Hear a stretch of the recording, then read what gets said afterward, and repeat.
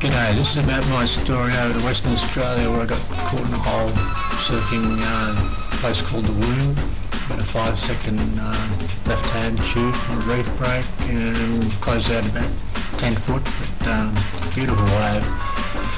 But in 2009 when I went over to connect with my little daughter over there in Margaret River, I was surfing there and I tried to backdoor a peak and the thing closed on me and I had to bail, and I jumped out and ended up just jumping into a hole in the reef there, a little cave, and was wedged in there, and I thought, oh, this is no good, then don't panic, just undo my leg rope, but I couldn't. And the wave, the board was tombstoning and my leg rope, and I was putting pressure up against the hole, so I couldn't move in there. I was stuck in this hole, and it was 1, 2 waves, and then I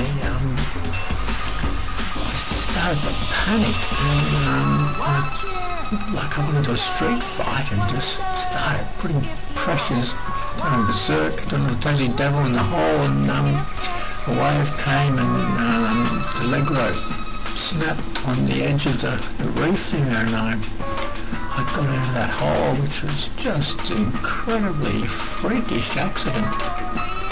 I've been surfing for 50 years and I've had all sorts of injuries, gone backwards over the falls in Zimbabwe on a 15-foot wave and nearly died. But this incident here was, I just didn't expect it. It was pretty scary. And yeah, so next day I tried to paddle out and I couldn't, and so I took these photographs and I had to actually go and order a new board to get back out in the surf again, to get me behind the horse. But I went out there at the Womb again on that brand new board, and the first take off was a bit nervous, but I made a nice wave, and a bloke paddling out commented on how nice the board looked in the wave and everything, so I got back behind the horse again. But yeah, it was a bit of a scary experience. I thought I'd share it with you.